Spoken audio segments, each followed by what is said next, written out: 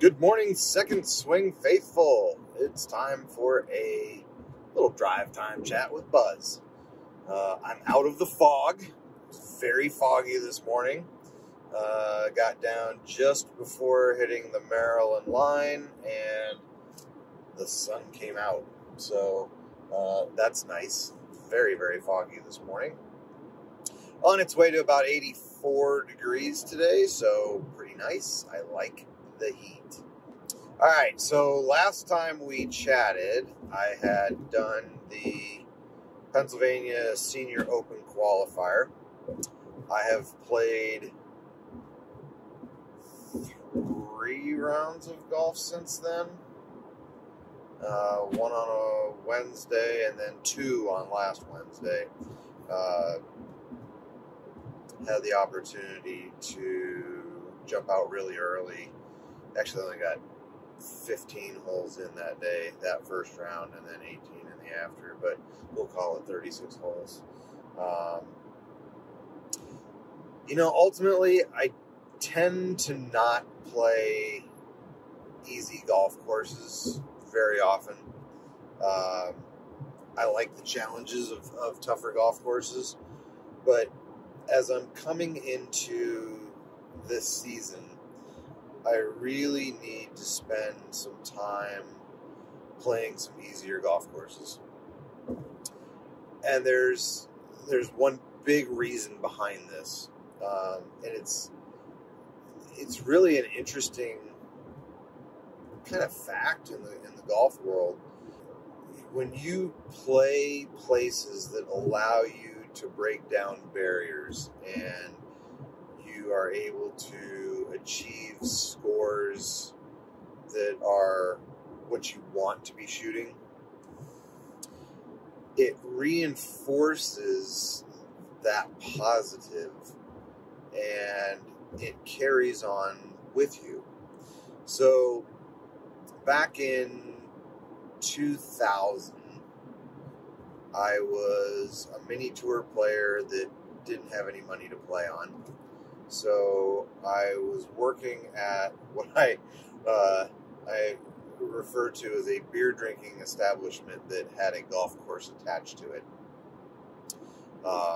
They didn't even have a shirt policy when I got there, and I took the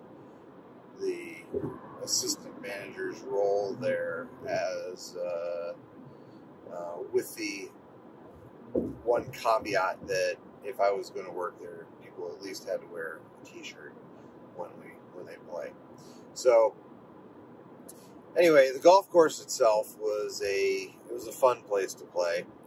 A couple of drivable par 4s, reachable par 5s. Had some good holes too, but it was a place that I learned to go out and shoot really low numbers on. And I did a lot of practicing back then. I mean, I was still very much in I still wanted to play full-time mode. And so if I was in there in the mornings to work, I was playing all afternoon. And if I was in there in the afternoon shift, I came in early to play. Didn't have the best range.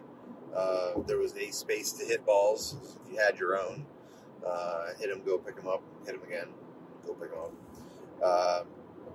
But the golf course just really allowed me to get really comfortable shooting low numbers.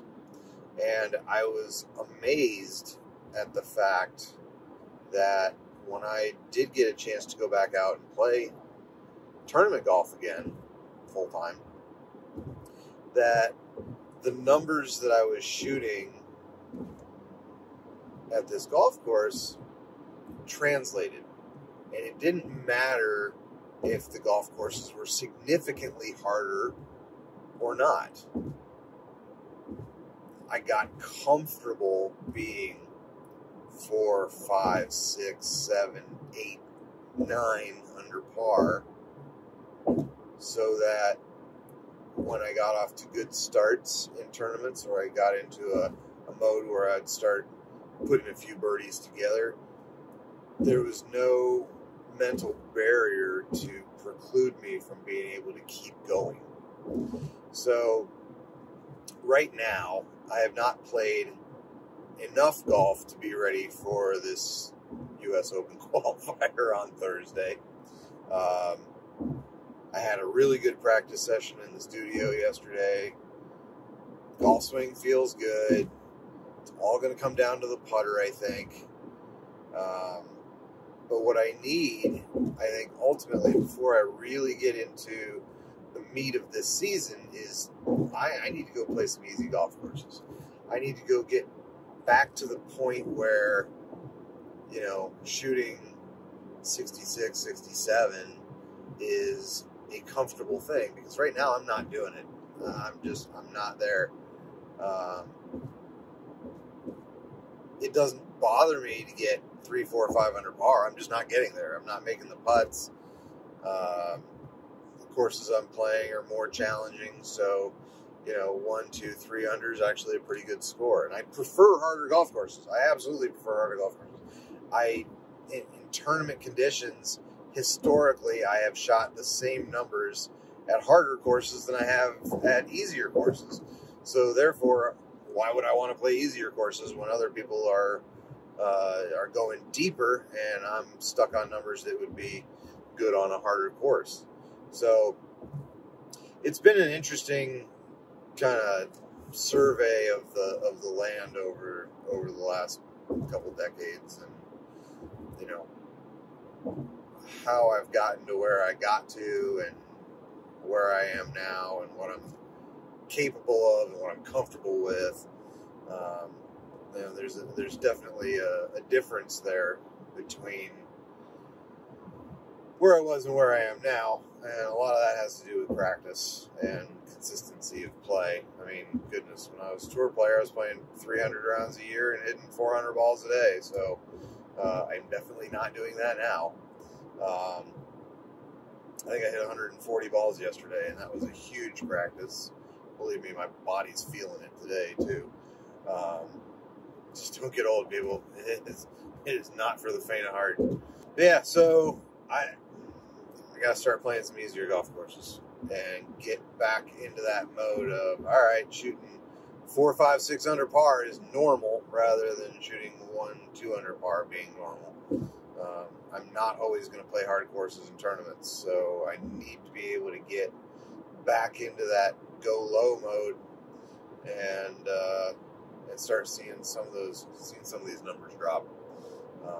You know, my goal for 2021 is to win another state open. I've got hopefully 6 of them this year, and I would, you know, winning back in 2018 kind of ignited the spark again, and, you know, I just haven't had the time the last 2 years to be able to put into it. And I'm trying to create the time now. I'm trying to do the things that I really need to do in order to be successful on the golf course. There are, of course, challenges. I'm working on it. I'm trying to make the right changes, trying to do the things that will help me. And one of those things is going to be playing some easier courses. So if you want to get better, if you want to break down barriers, you want to shoot your lowest rounds, go play some easy golf courses. There's nothing wrong with shooting your best score on an easy golf course.